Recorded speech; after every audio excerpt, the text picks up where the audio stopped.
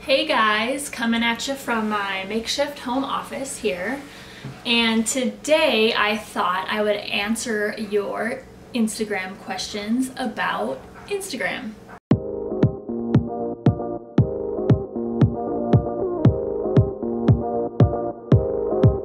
Hey Willow,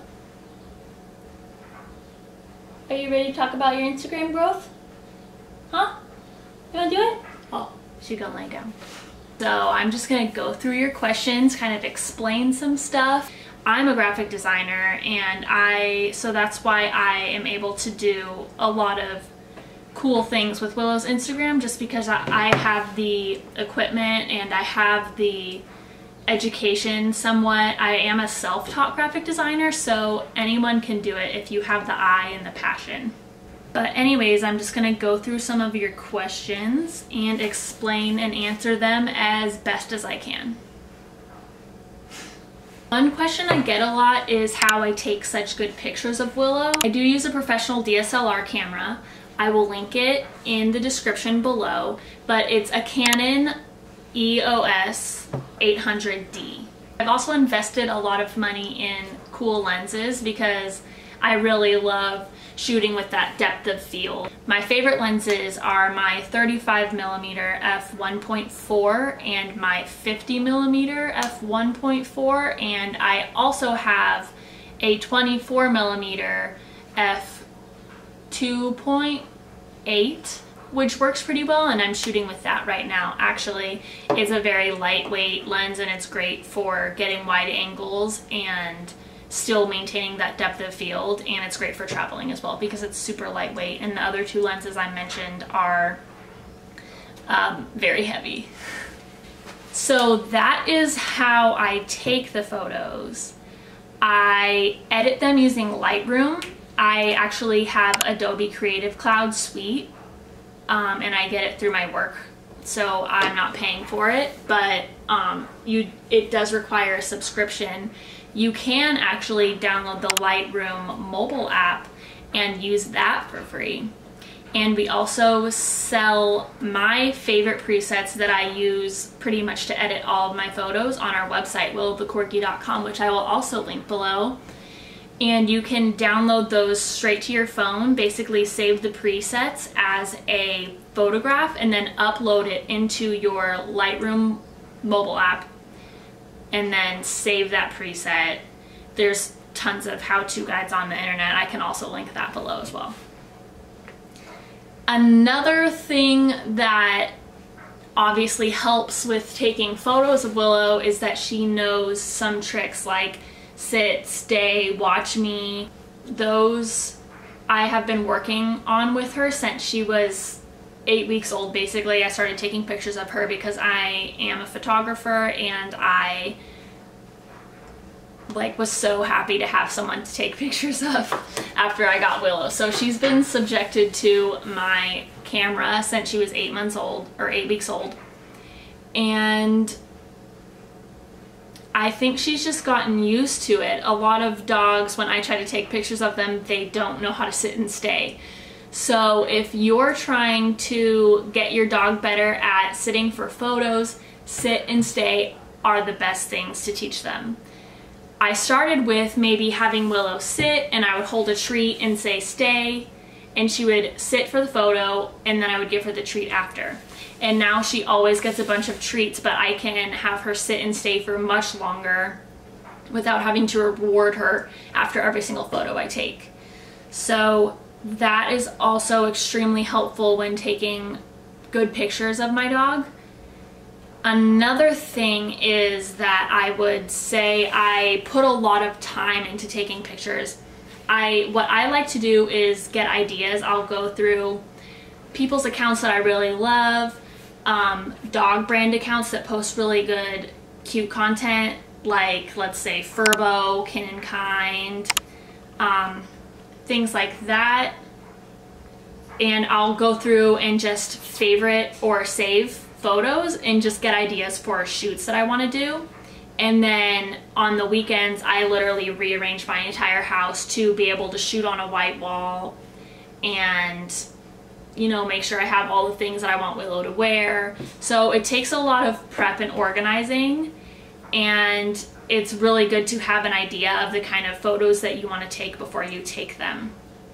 Another thing that I do is I like to take Willow to landscape, pretty places. I live near the desert, so I'll take her out to just the desert when the sun is setting, and that's when you're gonna get the best lighting for photos. And I'll just take a couple pictures, especially when I need photos for a brand shoot. I'll bring like a bag of food or treats or whatever and just shoot a couple photos while the sun's setting. She sits, and I come home, put them all on my computer, and edit them on Lightroom. Another thing that I am really conscious of is my feed and how that looks. I like to keep all of my photos kind of looking the same, so I'll use basically the same filter on all my photos. I like the photos to be minimal, so I like a lot of whites in my photos, a lot of plain space, a lot of open space. And one big key I would say to having a good looking feed would be to don't put two photos that look exactly the same next to each other. Spread those photos that look similar out by at least 5 posts. So you don't want similar photos stacking on top of each other or being next to each other like Connect 4, you know, you don't want them to connect, but being diagonal is usually fine. Another rule of thumb that I like to go by that I just think looks good is if you, say, post a close-up photo of the dog's face or the human's face in one photo, the photo that's next to it should be a further away shot, and so on and so forth. And I'll throw up some of my feed to show you what I mean by that.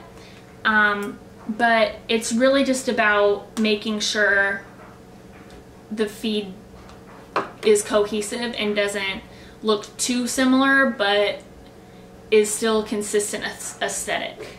An app that I really love to use and making sure my feed is going to flow well and make sure that I like photos next to each other is UNUM, and it's totally free.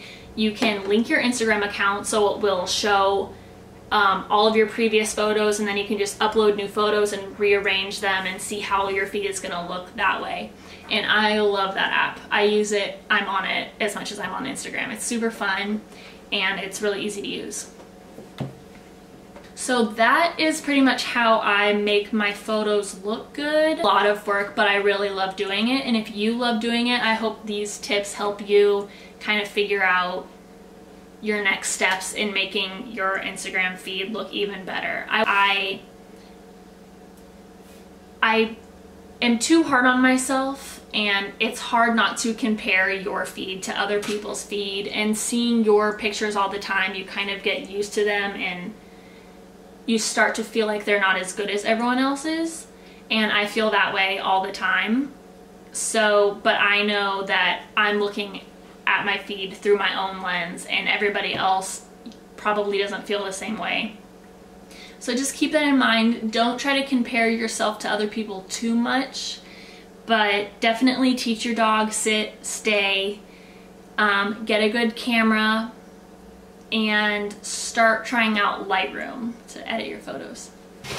What I would say about follower growth, whether you've been trying to grow your account for a long time or you're new to Instagram, what I would advise you to do is post every single day, use hashtags, and tag bigger accounts that usually share dog photos or whatever niche you're in, photography. Just find those big accounts that like to reshare other accounts and that will help you get more viewers and followers. Always tag those accounts. Another big way to get people to follow you is to be posting good content all the time, because before people follow you, they look at your feed and they decide whether or not your content is good enough or if they just like your one post. So you want all of your content to be good. You want your feed to be aesthetically pleasing.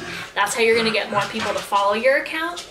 And then just reaching out to brands and bigger accounts and asking to do giveaways or partnerships. That's always great. You don't want to come off annoying and just slide into someone's DMs and ask them to follow you or to share your account, because you're going to need something that's mutually beneficial to the two of you. I started posting Willow's Awoo videos and nobody, like, I thought that they were a crazy, funny, hilarious thing and it wasn't getting picked up by anyone. My followers liked it and commented, but it wasn't attracting any new followers, really. And so what I was doing though is tagging big accounts like Pupflix, BuzzFeed, Unilad, the Dodo, accounts like that, and I can go through and actually tell you what accounts I tag. Let's see, I tag Instagram, animals.co, Corgi Instagrams, my fave Corgi, Corgi feed, doggos doing things, Gorgeous Corgis, Corgi _IG, I tag Canon USA, and accounts like the Doggist, Daily Fluff, Best Woof, Corgi Nation, Corgis of Instagram, Dogs of Instagram. So you want those accounts to be able to find you because they want content to post on their feeds as well. So they will appreciate your tagging them, and if they decide to repost your content, it's going to attract a lot of followers to your account. So what happened with me was I tagged Pupflix, and they have 1 million followers on Instagram, and they shared my Willow Awoo video, and that's when all the other big media and big account companies started seeing that video, and they would request to post my video, and it just grew and grew and grew from there. So you're not going to get exposure unless you're trying to expose yourself to these bigger accounts, and then once one account picks you up, it's going to grow from there.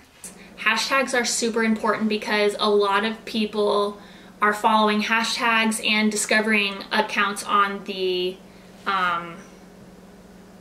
this discovery feed. So you want people to be able to discover your account. I still do that even though we have a lot of followers. I still use hashtags. I still tag big accounts, not as much, but I do in the comments where I put my hashtags, I tag accounts so that they can find me.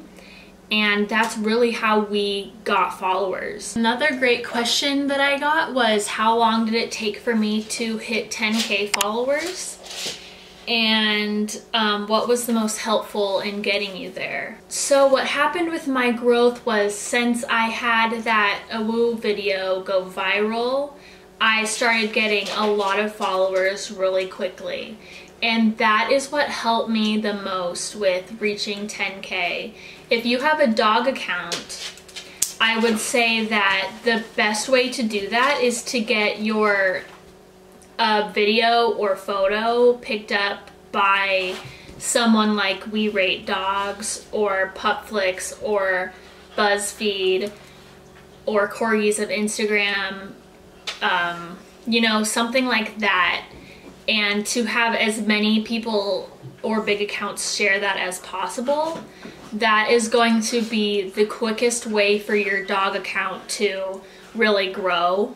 Another way to gain followers quickly would be to reach out to brands to do giveaways with them, or even just bigger accounts. But you need to know that doing giveaways with other brands or accounts, they need to somehow benefit from that. So let's say you are a small account, you want to grow, but you don't have a bunch of followers behind you. If you do take great photos and edit them well and can deliver good content that brands would be interested in, I would totally recommend reaching out to brands in requesting to trade with them. So let's say you take 5 photos of your dog with their product, send it to them so that they can use it for however they'd like, for their social media, for ads, whatever.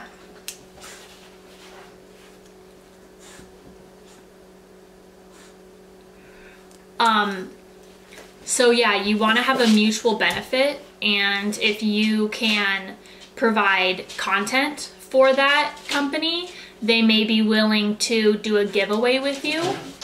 And what you want that company to do is share your giveaway post to their followers, so that then their followers have to follow your account in order to win that giveaway.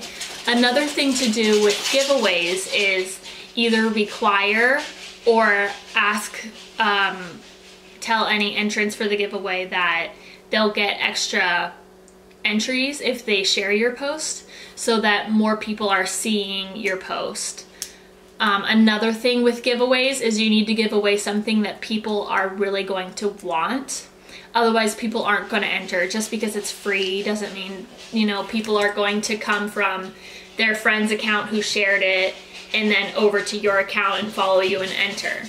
So you definitely want to give away something that people are going to be attracted to. Maybe it's cute bandanas. Maybe it's dog treats. I have learned that people are more interested in apparel than treats. But if you can give away like an entire gift package. Another thing I remember reading when I started out my dog account is to share what makes your dog unique. So if there's something that your dog is doing, you need to make sure you capture it and show the world, because I mean, the market is saturated with dog accounts. Everybody has an account for their dog now. And what's going to put you ahead of them is obviously being consistent, sharing unique, funny, good content all the time, but also being somewhat unique. And so for me, that was Willow's howling while eating. And there are other dogs out there that do it, but I think I was the first one to really share that and continually keep pushing and posting and, you know, doing as much as I could with that uniqueness that Willow has. So, you know, whatever your dog does that's unique, put that at the forefront of your account and try to get people to notice you that way. At least at first when you're starting out, you want to make yourself stand out from the rest.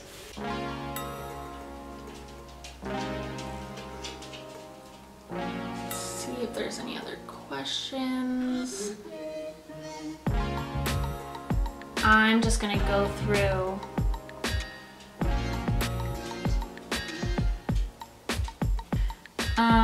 How do I make my Corgi as photogenic as Willow? Honestly, Willow was just born, I don't know, she surprises me. I get really frustrated photographing her a lot of times because I feel like she's not listening to me. I start to feel like a horrible dog parent because I'm forcing my dog to sit there with food in front of her and not allow her to eat it. And then sometimes I just feel like my photos aren't turning out well, and then I'll upload them all to my computer and start editing them, and I'm just blown away by the expressions Willow makes. Like, she's so expressive, she has so much personality, and I just think she was born that way. I don't know. What will help with making your Corgi more photogenic is just to take a bunch of pictures.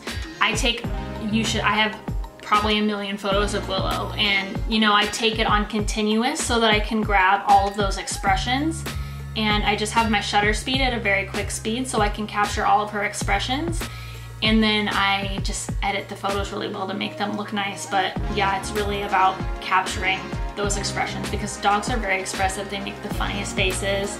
You just have to be ready to catch them. Actually said, so everyone thinks my friend has a better dog because he's purebred, but mine is better. Like, better personality, better temperament. And they said, how can I grow my account when people think my dog is a garbage mutt? So yeah, I know that's hard. That's why it was super easy with Willow as well, because people are really into Corgis right now. So obviously I've been able to feed off that. There's so many Corgi accounts, there's so many Corgi hashtags. But you know, with any breed of dog, you just have to find their personality and really express that through their Instagram and find what makes them different, and you know, show people that and edit the photos well, create good content. There's good mutt Instagram accounts out there.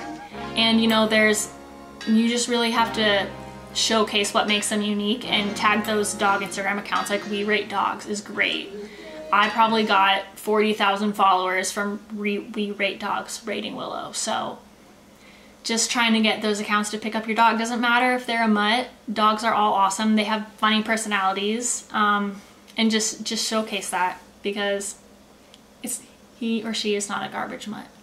You take such great pictures of Willow and get them seen without a million hashtags. I actually use the max amount. You can only use 30 hashtags per post, and I post 30 hashtags in the comments every time I post a picture. And I don't want to stop, even though my account has grown to a great spot, because I still want people to continue following us and finding us. So always use hashtags and just always post good content, because when people land on your page, that's when they're deciding whether or not they're going to follow you. They're going to scroll down a few rows, decide if all of your content is good enough and worth following. So as long as your whole feed looks nice, people will follow you. I remember when I first saw Willow's brother Neville's Instagram account, they have the funniest captions, and that's why I was like, oh my god, yes, I'm following them. I read like 3 captions and was like, these are all so great, I'm following them. And same with me, is we get a lot of our caption ideas from the internet, Pinterest. Just make it yours. Don't be too cheesy unless that's gonna be your shtick. But yeah, just funny captions, good content. So I hope those tips were helpful for you guys. I would love to continue creating content like this, so let me know if you would enjoy more content like this, and if you have any other questions, please leave them in the comments below. You want it down?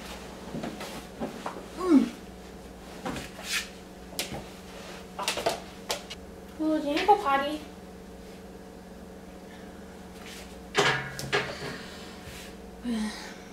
Growing your account, whether it be brand new or you've been trying to gain followers for a long time. Willow!